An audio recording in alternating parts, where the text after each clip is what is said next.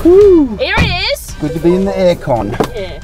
We have to travel a lot, and in our job. We do. And I mean, you still live here, I still live here, and I really actually enjoy coming back to Brisbane because it's big enough that you can sort of have everything. You've got good restaurants, cafes, stuff to do, but it's not too big where everything's a hassle.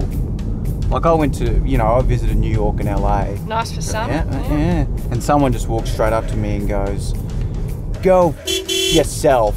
Just like that, close to my face for no reason. You wouldn't get that in Brisbane. They'd have a reason. They'd be like, no, it'd be... "Don't park there, go yourself." Yep, this is the Ekka, and I'm in the line for the Sundays. So if you're going to push in front of... Yeah, there'd be a reason.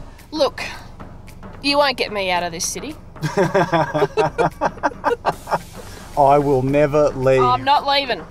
So you can do all you want, but I'm not going. Your show is called Man Puts His Dreams in a Sock? Yeah. How'd you come up with that, Damo? Yeah, so it's a lot about Dad and my brothers and that stuff. Yeah. And other things as well. That's my kind of vibe this year. Delving into the Power family a bit.